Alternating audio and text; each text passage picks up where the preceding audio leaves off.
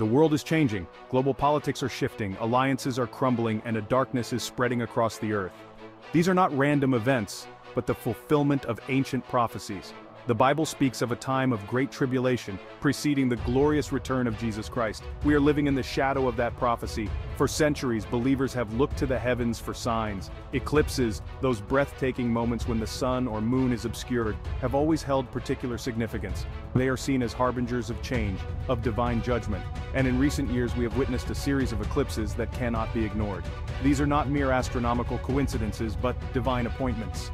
The world watched in awe as the sun was darkened, a chilling reminder of the day when the Son of Man will return in glory. But it was not just the eclipse itself that was significant, it was the events that followed, the ripple effects that are still being felt today. We are witnessing the rise of new superpowers, the resurgence of ancient conflicts, and a growing hostility towards Israel. The stage is being set, my friends. The question is, are you ready? The Bible is replete with references to celestial events as signs of God's judgment and mercy. In the book of Joel we read, "The sun shall be turned into darkness and the moon into blood before the great and terrible day of the Lord comes."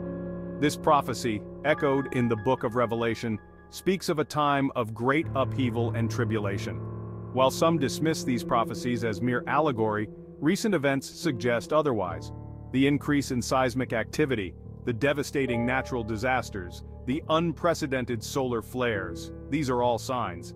The earth itself is groaning as if in labor pains, awaiting the return of its rightful king. The rise of radical ideologies, the resurgence of ancient hatreds, the erosion of religious freedom, these are not isolated incidents.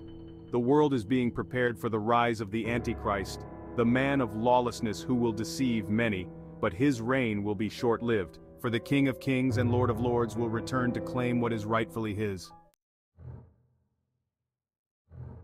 In the intricate ballet of international relations, recent events surrounding Israel have taken center stage.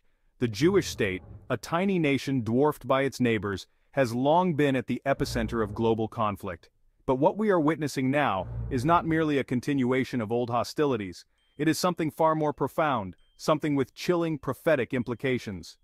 The sudden flurry of diplomatic activity, the whirlwind of treaties and agreements, might seem like a positive step towards peace. But beneath the surface of these diplomatic overtures lies a hidden agenda, a sinister plot that has been centuries in the making. The pieces are falling into place, my friends. The dance of diplomacy is not a waltz towards peace, but a macabre tango with destiny. Jerusalem, the city of David, the cradle of Christianity, holds a unique place in God's plan for mankind. It is the spiritual epicenter of the world, a city coveted by empires and fought over for millennia. And it is at the heart of end-time prophecy. Jesus himself warned of a time when Jerusalem would be surrounded by armies, a time of great tribulation for its inhabitants. Today, we see the nations of the world aligning themselves against Israel, questioning its right to exist. The pressure is mounting, the noose tightening as the world closes in on this tiny nation. Zechariah 12:3 warns, "On that day I will make Jerusalem a heavy stone for all peoples, all who lift it shall grievously wound themselves." This is a time for vigilance, for prayer, for standing with Jerusalem the daughter as the storm clouds gather. As the global chessboard rearranges, two formidable powers cast long shadows across the world stage: Russia, the mighty bear, and China, the enigmatic dragon. Their resurgence, both economic and military, is not merely a matter of geopolitical realignment. It is a fulfillment of biblical prophecy, a harbinger of the coming storm. Ezekiel 38 speaks of a time when Gog, from the land of Magog, will lead a confederation of nations against Israel. Many scholars believe that Gog represents Russia and Magog, the surrounding nations of the north. Meanwhile, China, with its burgeoning economy and growing military might, cannot be ignored. The rise of these two superpowers, their growing assertiveness on the world stage, all point towards a future where Israel finds itself increasingly isolated. The stage is being set for a final cataclysmic conflict that will shake the very foundations of the earth. For decades, the United States, with its unmatched military might and unwavering support for Israel, has stood as a bulwark against the forces of darkness. But the eagle, once a symbol of strength and resolve, now appears to be faltering. This weakening of American influence has profound implications for Israel. No longer able to rely on the unwavering support of its strongest ally, the Jewish state finds itself increasingly vulnerable. This shift in global dynamics is not accidental. It is by design, orchestrated by the unseen hand that is shaping the world for the Antichrist's arrival. As the world watches, captivated by the unfolding drama, a profound shift is occurring. The old world order, with its established alliances and predictable power dynamics, is crumbling. In its place, a new order is emerging, one characterized by volatility, uncertainty, and a dangerous realignment of allegiances. This is not merely a geopolitical shift, my friends. This is a spiritual realignment, a gathering of forces that has been prophesied for millennia.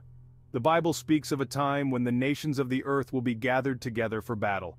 In Revelation 16:14 we read, "For they are demonic spirits, performing signs, who go abroad to the kings of the whole world, to assemble them for battle on the great day of God the Almighty." This gathering of nations is not a random event. It is orchestrated by Satan himself, who knows that his time is short. As the world plunges headlong towards this final confrontation, a palpable sense of unease grips the hearts of men. Fear, uncertainty, and a yearning for something more permeate the very atmosphere. The old answers no longer satisfy.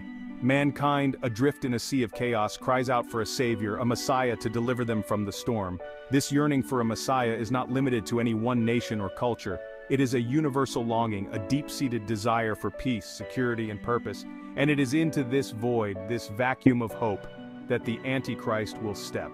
With promises of peace, prosperity, and unity, he will captivate the hearts of millions. But his promises will be empty, his solutions a cruel deception, for he is not the true Messiah, but a counterfeit, a wolf in sheep's clothing.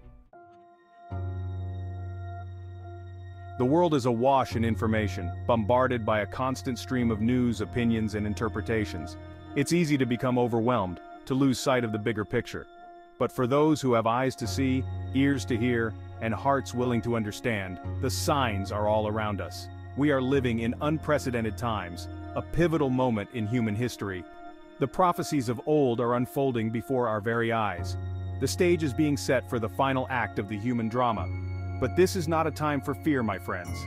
It is a time for discernment, for vigilance, for unwavering faith. We must study the Word of God, understand His plan for the end times, and be able to separate truth from error. The clock is ticking, my friends. Time is running out. The return of our Lord and Savior Jesus Christ is drawing near.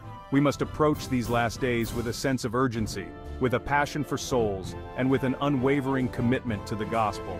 This is not the time for complacency. It is the time to get right with God, to share the gospel with boldness, and to make disciples of all nations. We have a responsibility, a divine mandate, to share the good news with a lost and dying world. The harvest is plentiful, but the laborers are few. The world is a dark and dangerous place. The news is filled with stories of war, famine, natural disasters, and moral decay. It's easy to become discouraged, to lose hope. But for the believer, there is hope. We know that this world needs to be changed for good. We are just passing through, pilgrims on a journey to a better place. We have a hope that transcends this world, a hope that is anchored in the eternal. No matter what happens in the days ahead, we can face the future with confidence, knowing that we are held securely in the palm of God's hand. We have the promise of eternal life through faith in Jesus Christ. Please stay tuned for more videos like this. Thank you to all members and subscribers. We are praying for you. If you are listening for the first time and like what you heard, please like, share, and subscribe to our channel. You are welcome.